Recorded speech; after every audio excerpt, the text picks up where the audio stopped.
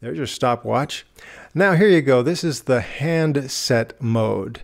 Now with some of these other watches, with the other modules, this is a little bit more hidden than this.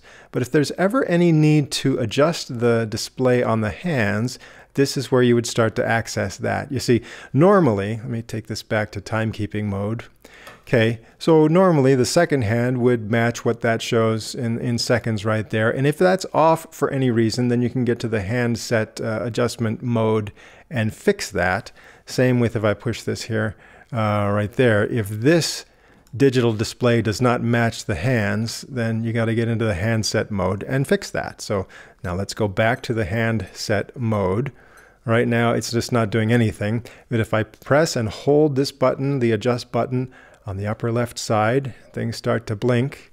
Okay, the first thing it's going to do is have the second hand race around to the straight up 12 o'clock position. Okay, if it's not pointing straight up, then you can adjust it by pushing this button down here. And every time you push that button, it's going to advance by 1 second. So if it had not been correct, I could use this button to have it spin around until it gets to the straight up 12 o'clock position.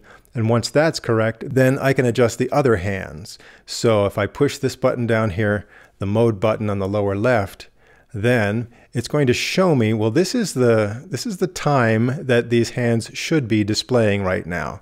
So 18 minutes past the hour.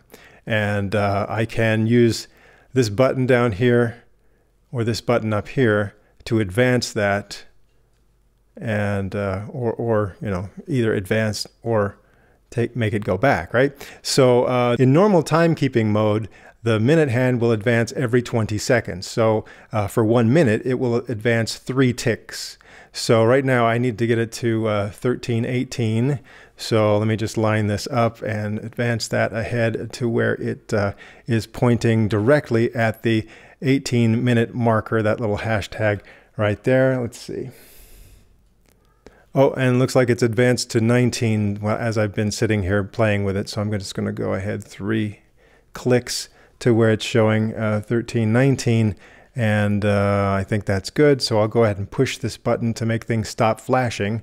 And what should happen now is that it will advance to the correct time. So now, if I take it back to timekeeping mode here, okay, that's showing me the analog hand should be showing 13:19. And it just advanced again when the second hand hit the 40-second mark. So in just a moment here, when this reaches 13:20, I should see the second hand straight up there, and I should see this advance to being pointed more directly at the 4 o'clock mark. So let's just watch that. Okay, it looks like we're good to go there. The alignment is correct. Now, there's only been one time in the last 7 years when I've had to do this adjustment because the hands got out of alignment somehow. And I only show it to you this time, you know, as a demonstration, but there was only one time when I had to do it.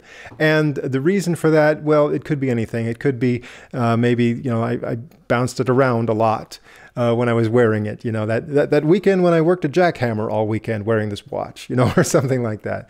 That didn't really happen. But also magnetic interference, like if I left this too close to could be a computer monitor, you know, a stereo speaker, something like that. I don't know exactly why it was off by a little bit, but I went through this procedure and fixed it and everything's fine. So, okay. And again, those are all the basic modes on this watch. Now, if